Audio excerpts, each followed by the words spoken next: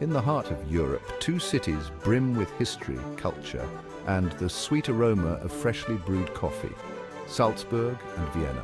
Their cobbled streets and enchanting architecture beckon travelers to explore, savor, and revel in the beauty of the Austrian landscape. Our story begins on a crisp autumn morning in Salzburg, where the golden leaves danced in the gentle breeze.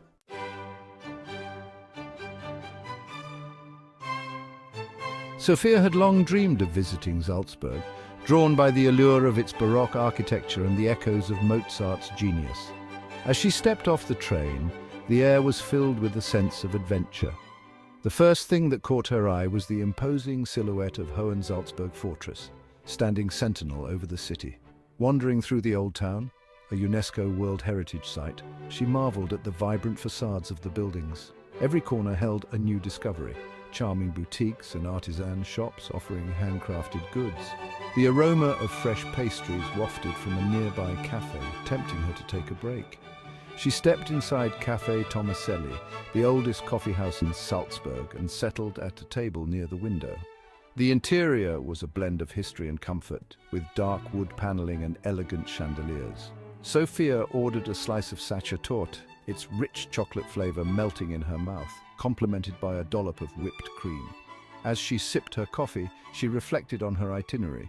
Visiting Mozart's birthplace was next. Mozart's house, located in the Getreidegasse, was a short walk away. The narrow streets felt alive with stories from centuries past. On the charming streets of Salzburg, a man captivates passers-by with his puppet, skillfully bringing the wooden figure to life. His performance, filled with grace and nostalgia, reflects the city's rich tradition of artistry and storytelling, enchanting all who pause to watch. Inside the museum, she wandered through rooms that echoed with the notes of the composer's early works. The exhibits showcased his life, from childhood to stardom, and she was particularly captivated by the violin he had played as a boy. After her musical journey, Sophia decided to take a carriage ride through the picturesque streets of Salzburg.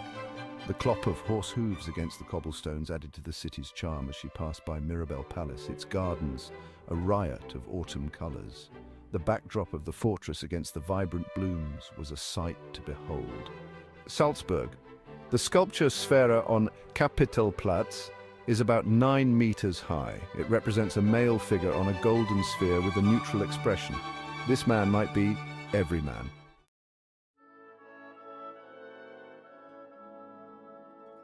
As the sun dipped below the horizon, Sophia boarded a train bound for Vienna, the capital city known for its imperial history and vibrant cultural scene. Upon arrival, she felt the pulse of the city, the bustling streets, the elegant architecture, and the sounds of classical music drifting from nearby concert halls. Her first stop was the historic Innere Stadt, the old town of Vienna. The narrow streets, lined with shops and cafes, invited her to explore. This is where she noticed a most interesting scene. Demel, the house of the finest cakes, where every cake tells a story of elegance, indulgence, and artistry. We pride ourselves on creating the finest cakes that are not just desserts, but a celebration of taste and craftsmanship. Our master bakers, inspired by tradition and innovation, use only the highest quality ingredients to bring your sweet dreams to life. From classic recipes to imaginative new creations, every slice is a journey into the exquisite.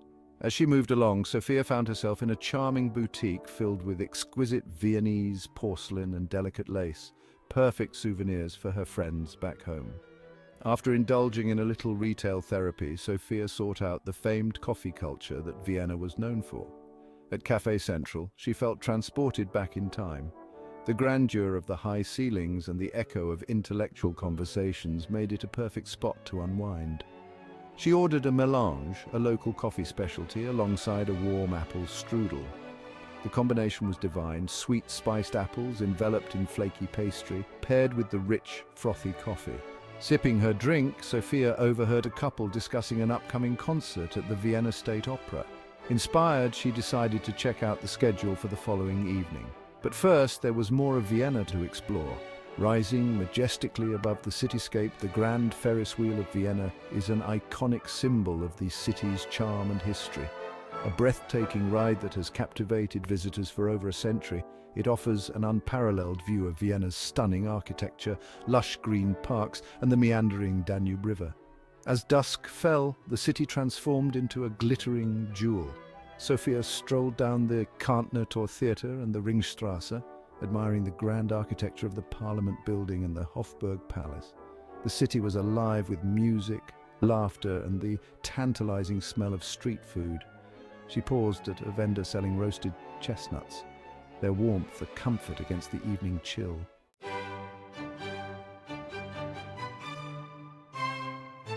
Chapter 3: A Day of Discovery. The next day dawned bright and clear. Her first amazing view was of St. Peter's Catholic Church in Vienna, a breathtaking sight that left her in awe of its Baroque beauty and intricate details. St. Peter's Catholic Church, Peterskirche in Vienna, is a stunning Baroque masterpiece nestled in the heart of the city. Built in the early 18th century, this architectural gem captivates visitors with its ornate facade and majestic dome, reminiscent of St. Peter's Basilica in Rome. The church's interior features elaborate frescoes, gilded sculptures, and an atmosphere that invites quiet reflection and awe. A hidden treasure in Vienna, Peterskirche is not only a place of worship but also a symbol of the city's rich history and artistic heritage. After breakfast at her hotel, Sophia was eager to delve deeper into Vienna's artistic heritage.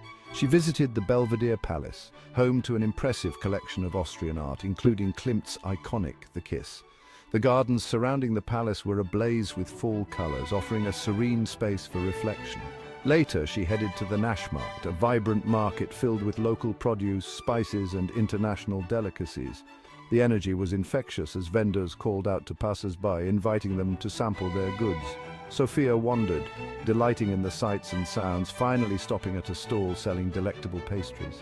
She couldn't resist picking up a few treats, Topfenstrudel and Kaiser Schmarrn, promising herself a sweet evening in. On her way, she visited a once a tropical oasis. The Palmenhaus in Vienna stands as a stunning example of Art Nouveau architecture. This former tropical house, with its grand glass and iron structure, now serves as a sophisticated cafe and event space, offering visitors a unique blend of nature and elegance. The lush greenery and historical charm create a serene atmosphere, transporting guests to a bygone era of botanical beauty. That afternoon, she booked a ticket for the concert at the Vienna State Opera, her excitement building as she dressed for the occasion. The opera house was magnificent, and the performance was an enchanting experience, filled with passionate melodies that echoed in her heart long after the last note faded.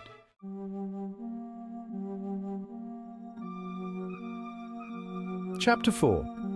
Returning to Salzburg. After an exhilarating stay in Vienna, it was time for Sophia to return to Salzburg for her last day. The train ride back was filled with anticipation. She had enjoyed the bustle of Vienna, but she longed for the serene beauty of Salzburg's landscapes. Arriving in Salzburg, she decided to visit the Mirabell Palace once more. This time, she wandered through the gardens, taking in the vibrant colors and intricate floral designs. The sight of the fortress in the background made her heart swell with appreciation for the city's beauty. For her final shopping adventure, she explored the shops along the Getreidegasse once more, this time picking up a beautifully crafted music box, a nod to Mozart's legacy. As she exited the shop, the sound of a street musician playing one of Mozart's symphonies filled the air, perfectly capturing the spirit of the city.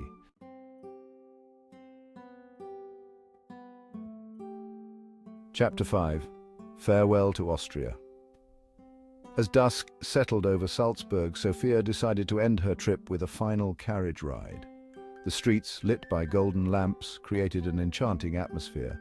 The gentle clip-clop of the horses' hooves accompanied her reflections on her journey, each moment, each taste, each sight woven into the tapestry of her memories.